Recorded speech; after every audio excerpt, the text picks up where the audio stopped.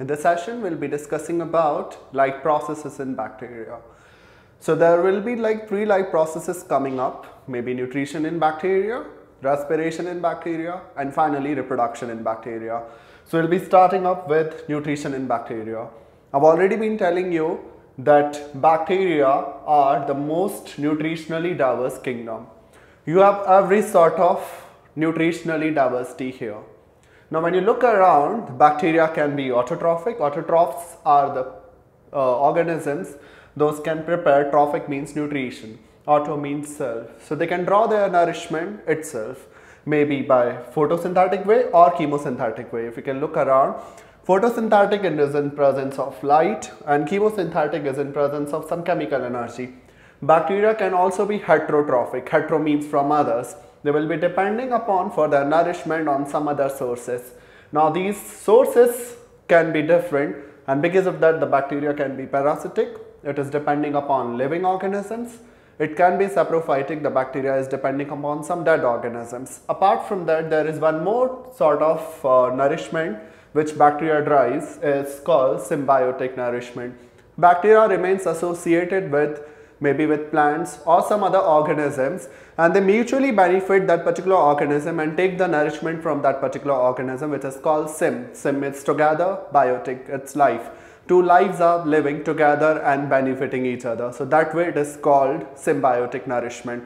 So you can see all modes of nourishment are present in bacteria.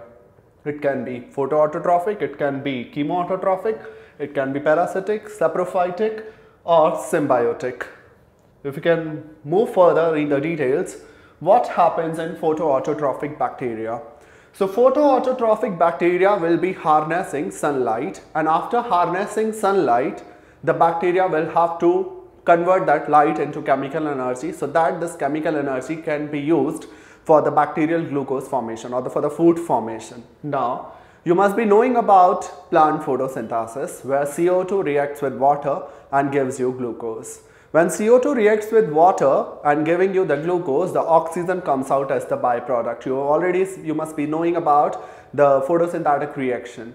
But what happens in bacteria?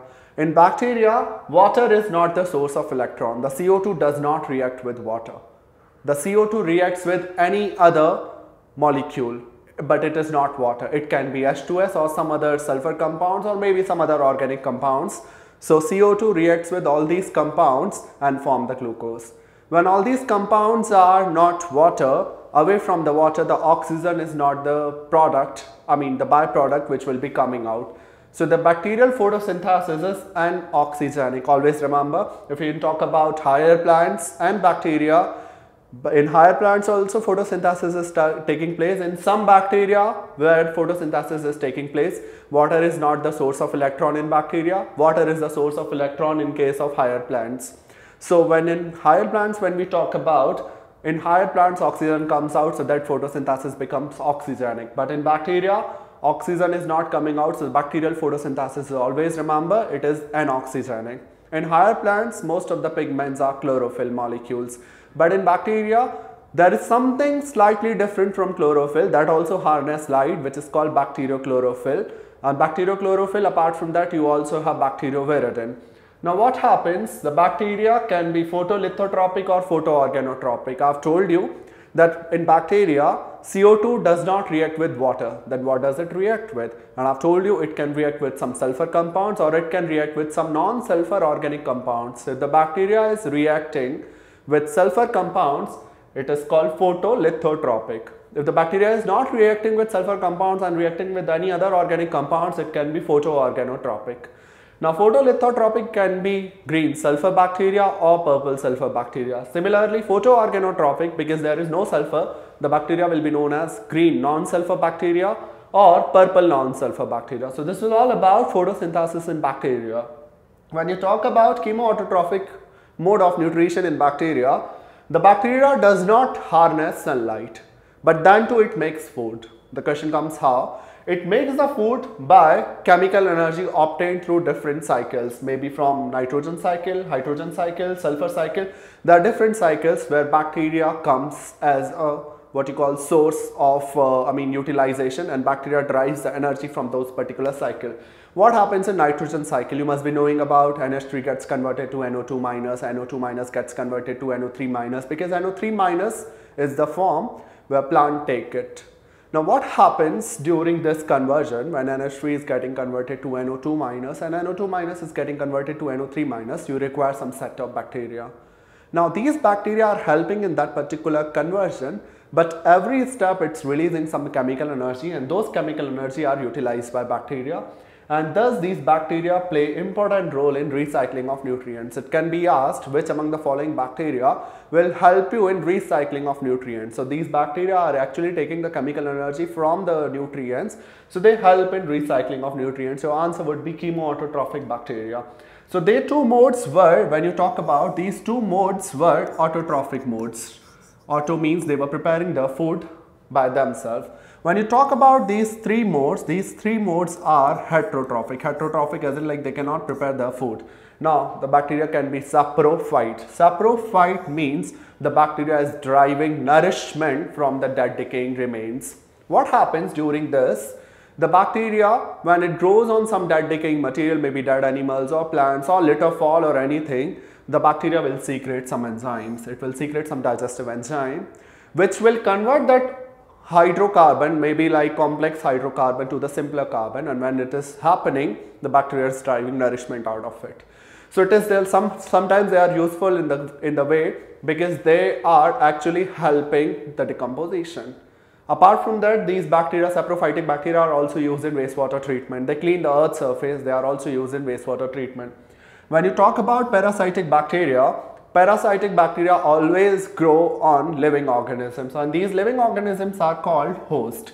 So whichever living organism they are growing, they also take the nourishment. Apart from taking the nourishment, they give the disease to that particular organism, and mostly they are pathogenic. They grow on living material. Living matter can be animals, can be plants, can be humans, can be some other microorganisms.